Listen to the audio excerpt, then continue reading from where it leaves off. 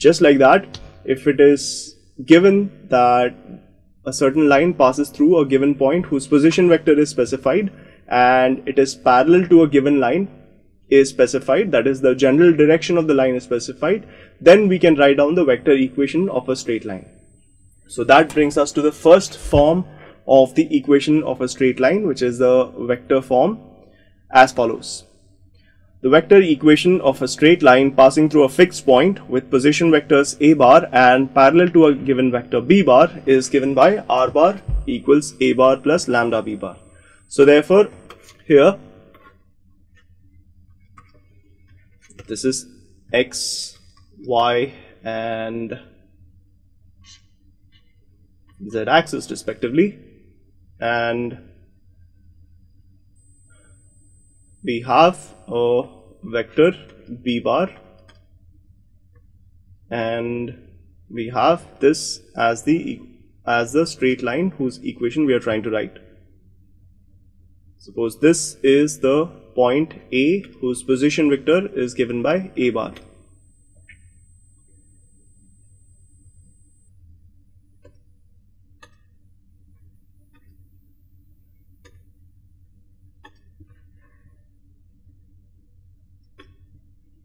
Suppose we take another general point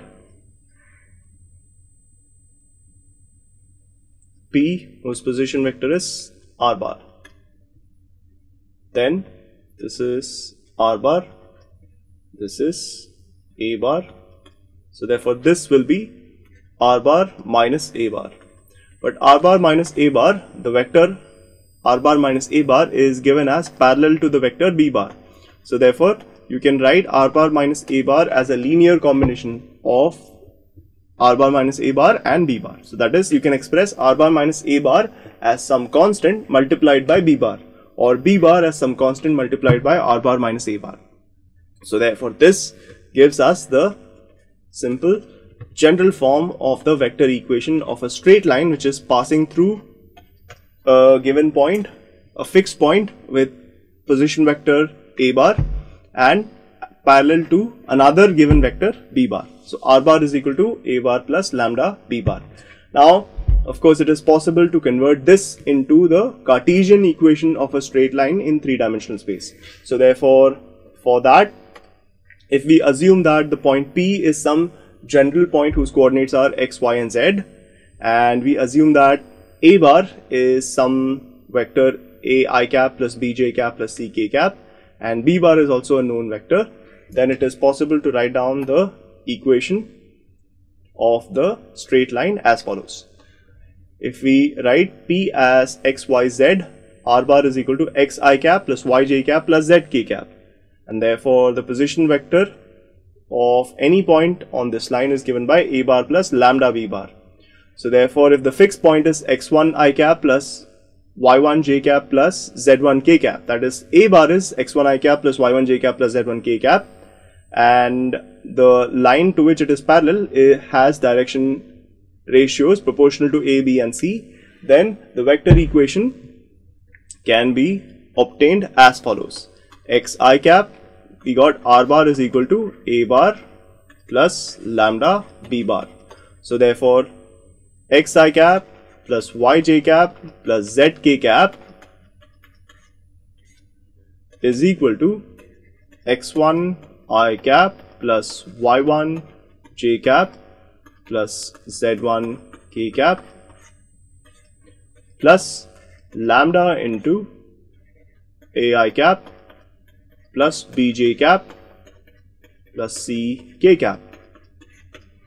Therefore x minus x1 I cap plus y minus y1 j cap plus z minus z1 k cap equals lambda a I cap plus lambda b j cap plus lambda c k cap, and thus equating the respective components on both sides, we get x minus x1 equals lambda a, y minus y1 equals lambda b, and z minus z1 equals lambda c.